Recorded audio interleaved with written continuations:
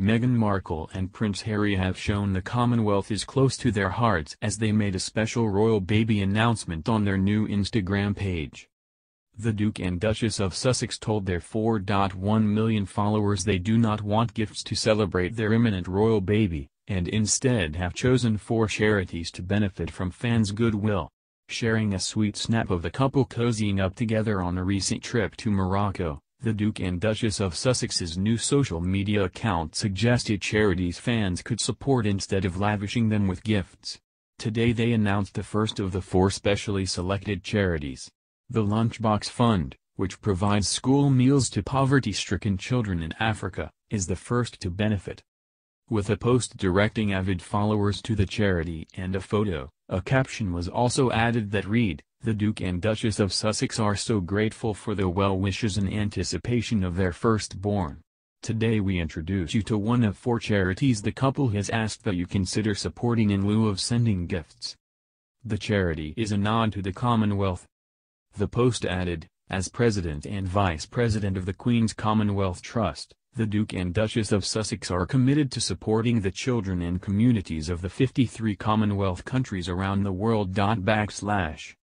For those members of the public who have graciously asked to send baby gifts for the couple's upcoming arrival, they ask that instead, you consider lending your support to the Lunchbox Fund or the other 3 charities through the links in our bio.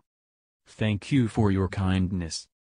The couple have shared just 6 posts since the account, called @Sussex Royal, was created 3 days ago. With an emblem of an M and a crown over the top of it, a navy blue background featured the words, "Official Instagram for Their Royal Highnesses the Duke and Duchess of Sussex." The account broke records immediately after it was created, with it gathering 1 million followers in 45 minutes. The account came a year after 37-year-old Meghan, who is expecting her first child with Harry this month, deleted her own one and her defunct lifestyle blog, The Tig.